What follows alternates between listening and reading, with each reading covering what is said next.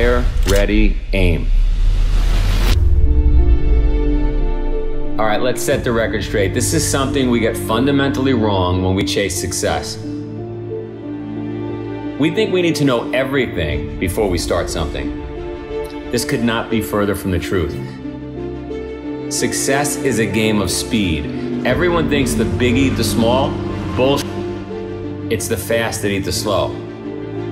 If you want success, you have to move faster. Too much time researching and you'll never get anywhere. Listen, knowledge is a paradox.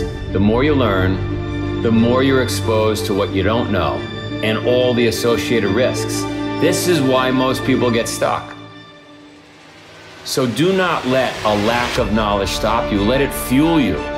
You have to learn on the job. The goal is to start. Instead of ready, aim, fire, live by fire, ready, aim. You learn as you go.